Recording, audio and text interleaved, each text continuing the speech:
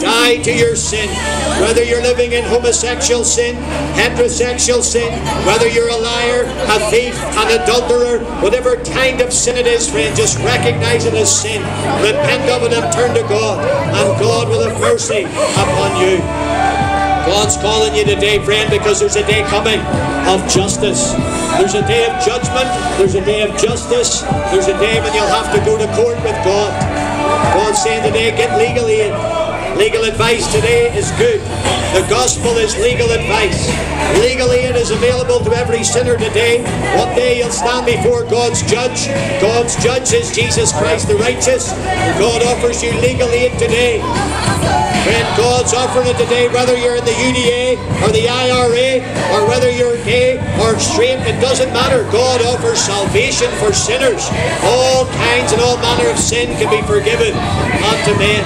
God calls you today, repent of your sin, trust in the Lord Jesus and be born again.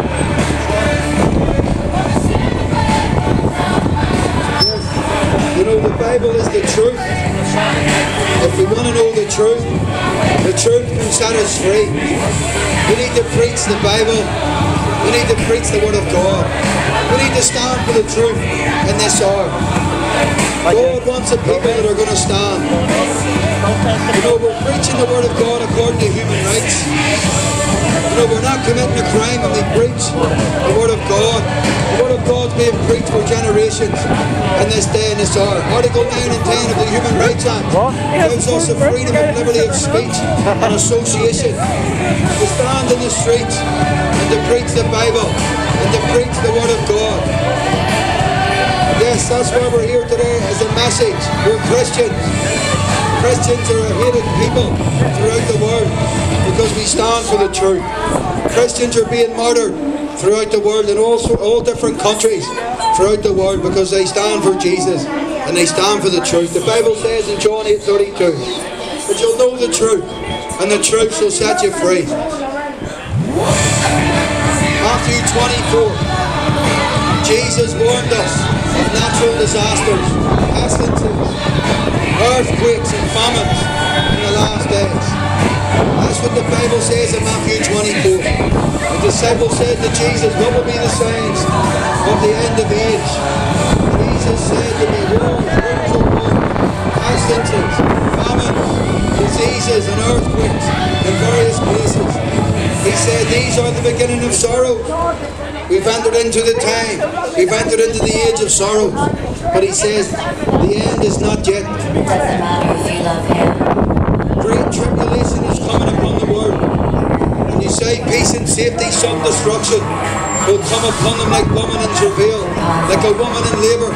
The birth pains will start to increase and increase according to the Word of God. We're seeing it in the nations today. The birth pangs are starting to increase. The sorrows are starting to increase. Jesus warned us in the Word of God to pay attention.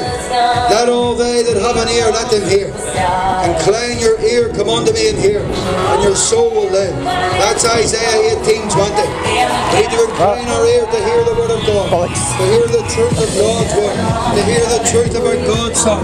Our God revealed Himself in Jesus Christ of Nazareth, the one that walked through the Kidron Valley, the one that carried on the cross through Golgotha, the one that went into Jerusalem, and they said, Hosanna, Hosanna, in the highest, the one that wept in the Garden of Gethsemane, the one that wept before he went to the cross. He said, oh Lord, Father, there's another way. But he said, oh Lord, let your will be done. He wept in the Garden of Gethsemane, for he knew what was coming.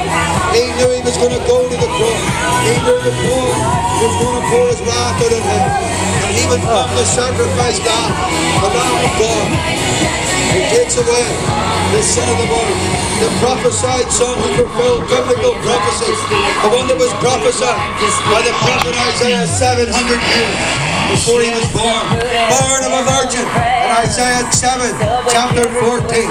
Unto us a child will be born, and a son will be given. In Isaiah 9, chapter 6. And the government will be upon his shoulder. Wonderful God, everlasting Father, Prince of Peace, and he will prophesied Son, the anointed Son of God, the appointed one, the anointed Son, the one that was and the one that is to come again, the one that rose again on the third day when the